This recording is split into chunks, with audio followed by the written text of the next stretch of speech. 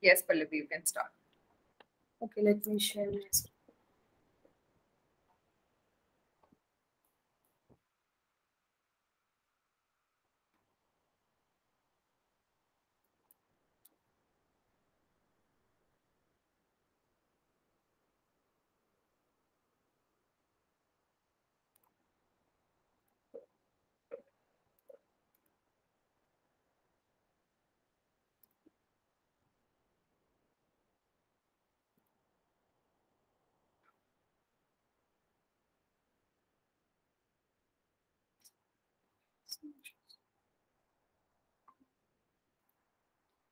Okay, so can you see my screen? Yes. Okay, thank you. So, good afternoon, everyone. I am Pallavi Bhattacharjee. So, today I'm going to talk to you about debugging and root cause analysis in Java. So, the scope of this presentation is understanding what is debugging of a Java application, understanding the steps of it, and also understanding what is RCA and the steps involved in root cause analysis. So what is debugging? Debugging is the process to find out or resolve bugs in an application, or you can also use debugging to know the flow of your application. So in simple words, debugging means to make your application bug free. So there are two types of debugging. One is local and one is remote debugging. So local debugging means the application is directly run from your IDE. That is, if you use Eclipse, you have started your application from Eclipse and we debug from there, okay? Generally, the code changes you do in your IDE are constantly reflected in your application. It provides a hot fix to your application. So, and it is generally used in applications which are lightweight and small projects generally. So remote debugging is where the application runs outside your IDE, maybe in some Tomcat server or JBoss server. So the server could be in your local machine as well, or in a remote server. You can also use remote server where the application is deployed in another machine. So the IDE connects to the application through the port. Suppose you have a Tomcat server in your machine and the port in which your Tomcat is running is 8080, and your IDE will listen to the 8080 port of your local machine, and then you can anything you do or any operation you do on your application, the IDE will catch it and it will you can then debug through your IDE. Generally, the code changes in this process are not hot fix. Once you do any code change in your IDE, you have to manually go and again deploy it on your Tomcat server, and it is then only and restart your server, and then only it is reflected. Okay, remote debugging is the most common type of debugging we use, and if you are doing day-to-day Java development, you will use mostly remote debugging. Okay. So the most important part of debugging is knowing the steps to debug. Okay, so the first step is to start your server in debug mode. So if you're using Tomcat server, you have your normally just starting your server is not going to allow you to debug. You have to start your application in debug mode. Only then your breaking point will be caught in your IDE. And next is to identify which method is causing the error. Okay. So suppose you are getting any logical error or any runtime error or any null pointer. Sorry. Okay. Any null pointer exception, anything that you are getting, you have to first identify which method is giving you that error. So you can do it through your console. and open your console in your browser, and you can see which for which method you are not getting the 200 response, or for which you are getting 404 or 500. You can check the error code and you can get the method name there. So by this you have first identified the method, and then you have to put some breaking points in the method.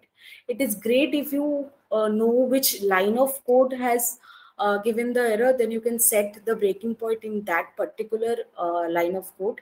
If not, if you know only the method, you can set a few breaking points in that particular method.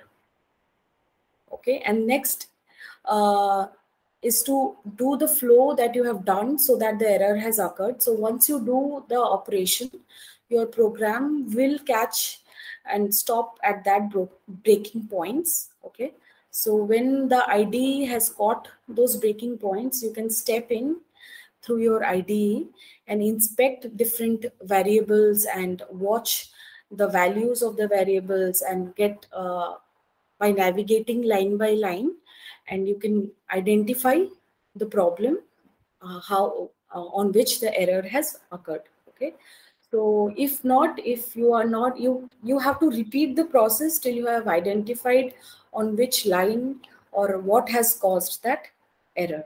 Okay, so once you have caught the error, you can fix your code and then again deploy the code on your server and rerun the program until it is bug free.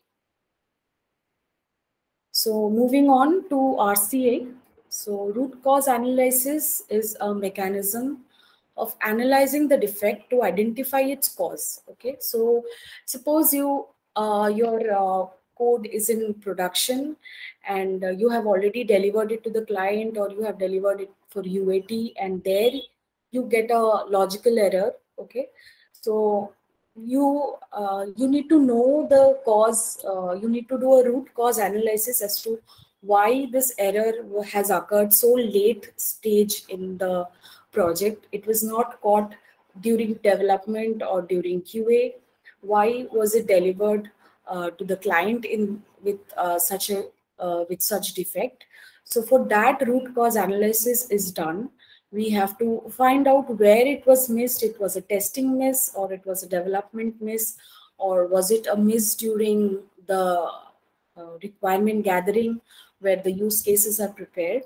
So in which software we follow SDLC, right? Software Development Life Cycle. So in which part of the life cycle was this missed? So the error has occurred. So that is why root cause analysis is required. So root cause analysis has three processes. First, you have to know what happened. Then you have to know why it happened. And then you have to find the root cause.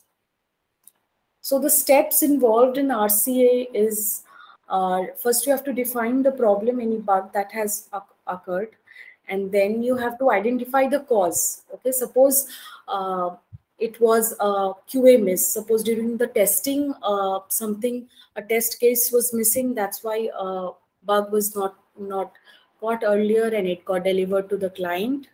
Okay, so you have to find the cause, and then you have to implement a corrective measure. Okay, so the corrective measure is to include is to first corrective measure is to rectify your program so that your code is bug free.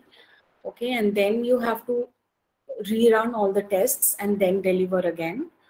Okay, and preventive measure is to know what it has to be done to prevent this in future, so that in future we can avoid such mishaps where we have delivered a logical error to the client. So these are the steps of RCA. So the advantages of root cause analysis are you prevent the reoccurrence of the same problems in future, eventually reduces the number of defects reported over time. It improves the software development process and also the product quality. So if you have any questions, please let me know.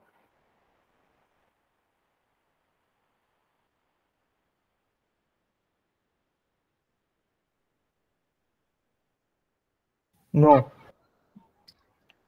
All right. Okay. So you all have been assigned to projects, right? No. No, not yet. Okay. So, okay. Thank you. Then, if you have any questions when you start your projects and you debug, please let me know. I'll help you out. Hello. Okay. Yes. Hello, Pallavi.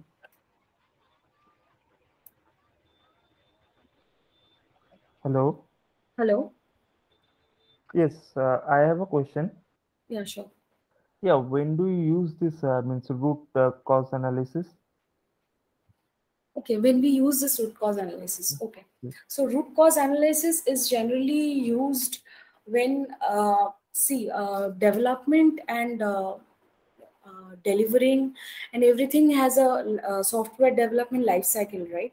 So when you are developing a software, your first step is gathering requirement for the client from the client. Okay, then you break the requirement into stories and developers develop those stories. Okay, then QA test those stories and they raise bugs and developers fix those bugs.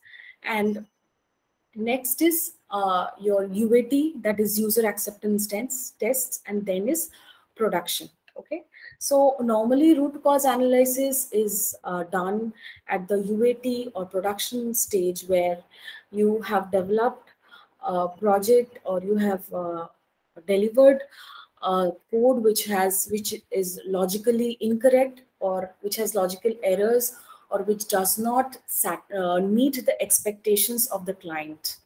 Okay, so uh, so that is where root cause analysis is normally done, to identify why was this missed, or why there is discrepancy between what is delivered and what is the expectation of the client.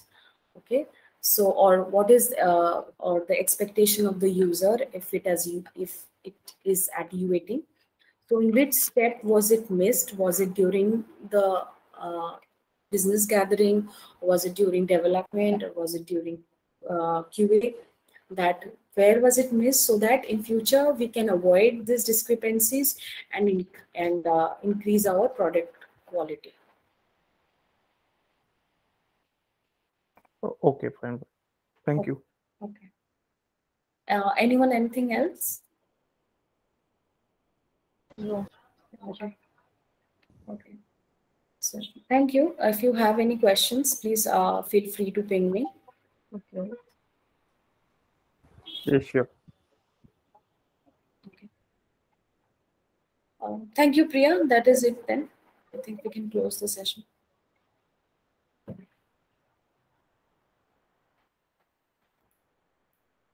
Hello, Priya.